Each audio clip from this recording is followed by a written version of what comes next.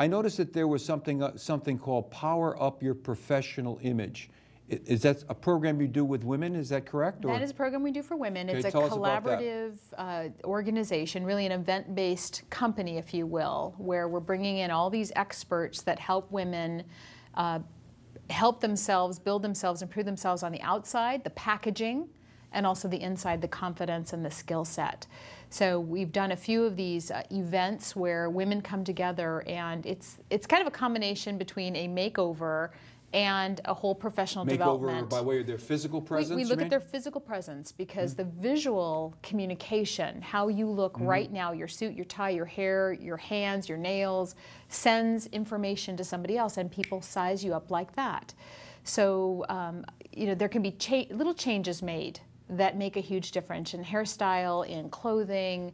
So that's the stuff women are used to doing. Well, Kathy, the reality of it is, you and I learned a long time ago that 80 to 90% of all communications is nonverbal. Absolutely. And people need to understand that. Exactly. So your professional appearance is part of that mix. And then, of course, there's the communication, there's the attitude and confidence that you have, and how you present yourself, both to yourself and to other people. So, when a woman goes through this program, I mean, there must be part of this program where you tell a woman, look, at when you get out into your corporate life and you begin to work, these are the 2 or 3 things that you're going to be confronted with that as a woman you need to be able to overcome.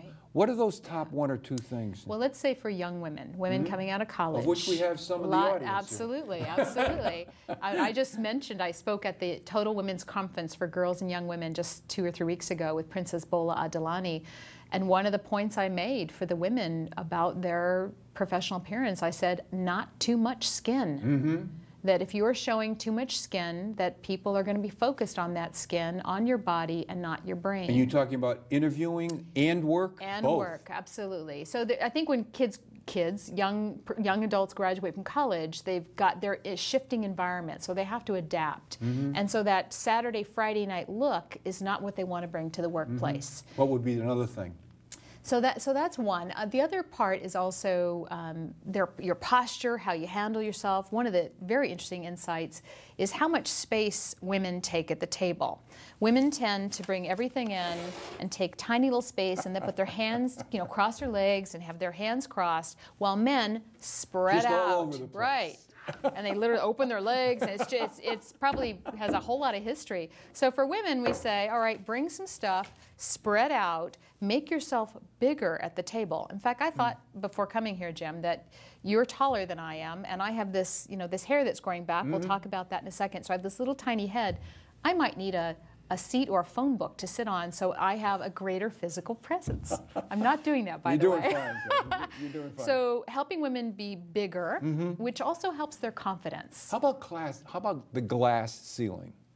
The glass still exists in terms of women being able to get up to the senior executive ranks and the numbers that they should be? If you look at the numbers, there's something amiss there. There's still a gap both for women and for people of color, African Americans and Latinos, and that's still something that actively needs to be fostered and worked at. But I think that for the women that I've met, it's not the glass ceiling that's the first issue to deal with, it's the glass walls. It's the personal encasement, the limitations that we set on ourselves, what we can or what we think we can or can't do. And so the Power Up Your Professional Image is about breaking those walls so that there's an opportunity to go up, or to go forward or go sideways, whatever the woman wants to do in her life.